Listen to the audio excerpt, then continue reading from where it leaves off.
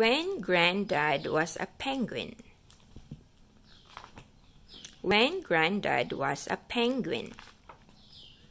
Last time I went to stay with Grandad, he seemed a little different. He talked a lot about fishing. His clothes didn't fit so well.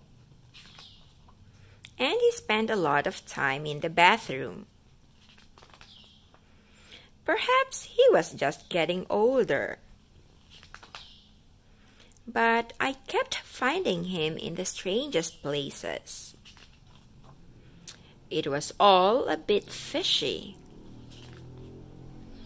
Then one day the zoo called. I think there may have been a bit of a mix-up.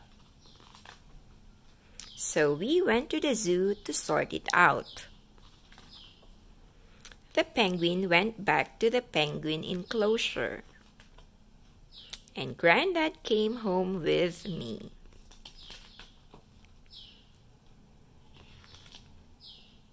And that's the end. When Grandad was a penguin.